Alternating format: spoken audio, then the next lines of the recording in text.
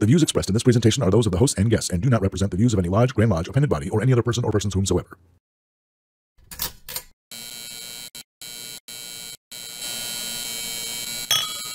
Brethren, we are at Refreshment.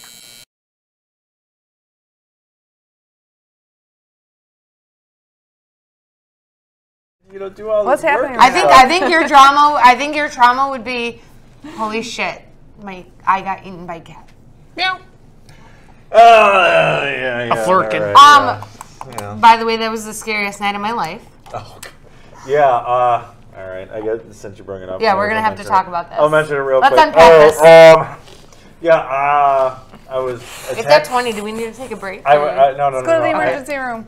I was attacked by a cat. I was visiting my It wasn't stepdaughter. me. No. I am a No, bugger. but this is like terrifying. Yeah, Terrifying. Something fell on the floor, and I went to go look for it because it fell behind something.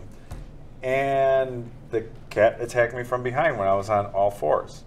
The cat latched onto my head, bit through my left eye socket, scratched me all in my head.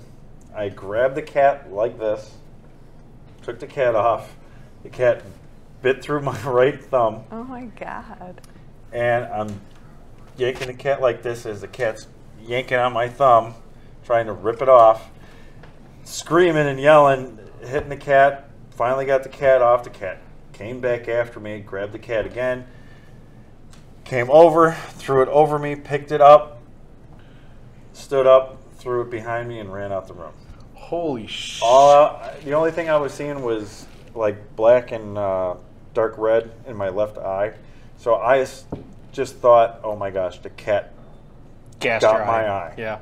So I'm... Okay, pause that right there. Pause it. Okay, just so everybody knows, I was downstairs watching a fucking horror movie.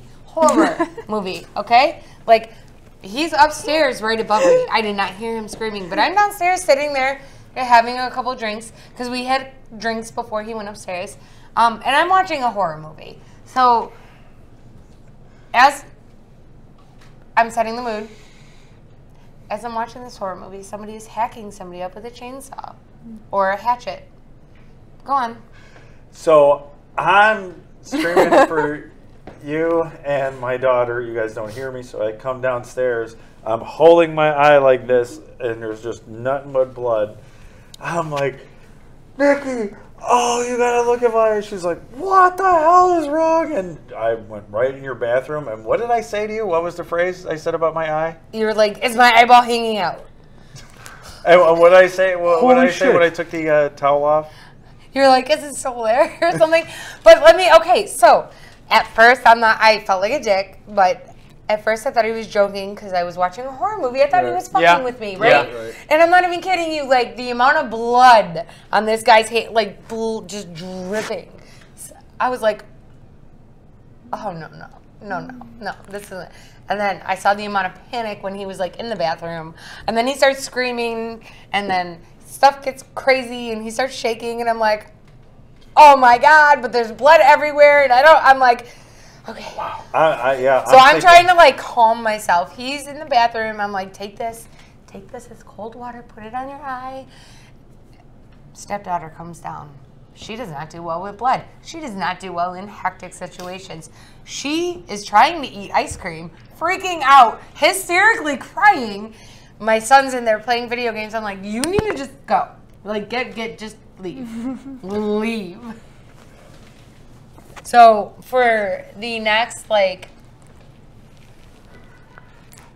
hour, I would say so. I was in a lot of pain. It was bad. It was really bad. We saw the pictures. Yeah. And I was just like, holy shit. It was bad. Yeah, I dude, mean, I have never seen friggin' anything like that. It's okay, my hearing fell out because it's fine.